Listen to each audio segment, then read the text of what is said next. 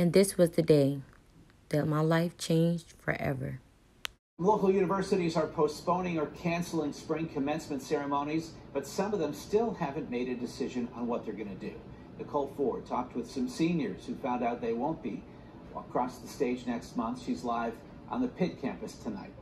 Canceling spring commencement ceremonies, but some of them still haven't made a decision. Jessica, girl, get in here. What do you want? You got out of work last night. I'm tired. Girl, do you not hear the news? They are canceling graduation. What? Why? You can do it?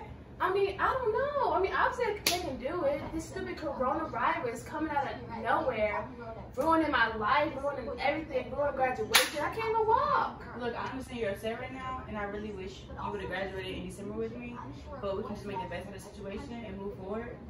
Make the best of the situation? Easy for you to say. Jazz, calm down. Jazz. Let me in. Jazz, I know you're upset. Let me in.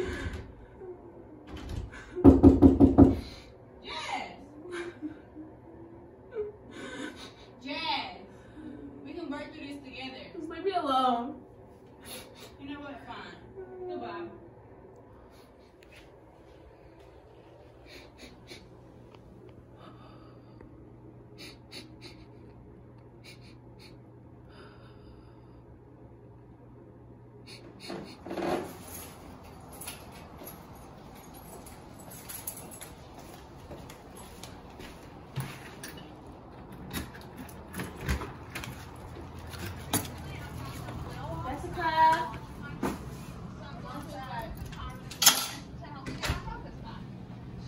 Jessica, how would you look out here, girl? Oh, girl, guess what? What? Girl, 2 weeks later, guess who got accepted into grad school? Michigan, here I come. How you feel? Congratulations. I feel great. You're not mad about graduation? I mean, I was, but I mean, I'm not mad now, so. Sometimes life can be so unpredictable, but regardless of what happens, we have to keep going. We have to keep our head held high, and we have to keep fighting. We have to fight as long as we are able to live to see another day. Even through the most unpredictable time of her life, Jasmine didn't give up.